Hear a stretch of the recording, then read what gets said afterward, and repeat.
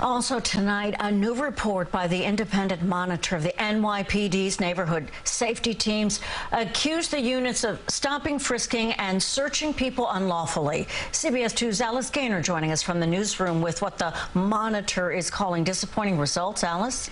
Dana, these stats provided are meant to be a snapshot. The monitor's audit covers April 1st, 2022 to October 30th, 2022.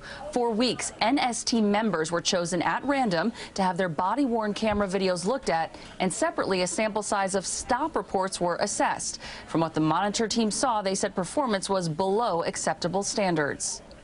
In March 2022, NYPD Neighborhood Safety Teams debuted in precincts with the highest number of shootings. Unlike the anti-crime unit of the past, where officers wore plain clothes, NST officers wear modified uniforms, body cameras, and drive unmarked cars. The monitor team found too many people are stopped, frisked, and searched unlawfully, specifically singling out low compliance at the 41st Precinct in the Bronx, which covers Hunts Point and Longwood.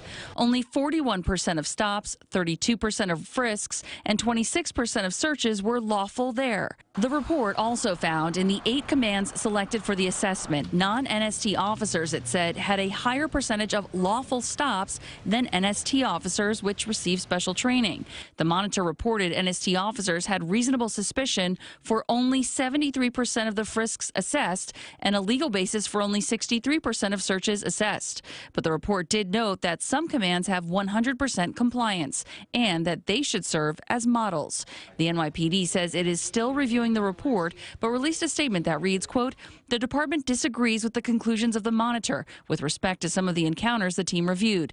NSTs engage with the public lawfully and constitutionally, and since the implementation of the program, they have been instrumental in the reduction of shootings and homicides that the city is experiencing. The NYPD takes accountability seriously and has established multiple layers of oversight." All right, so what happens now? A more comprehensive review by the monitor team will be conducted, and the NYPD must develop a plan for improved NST compliance within the next 30 days. Dana? Thank you, Alice.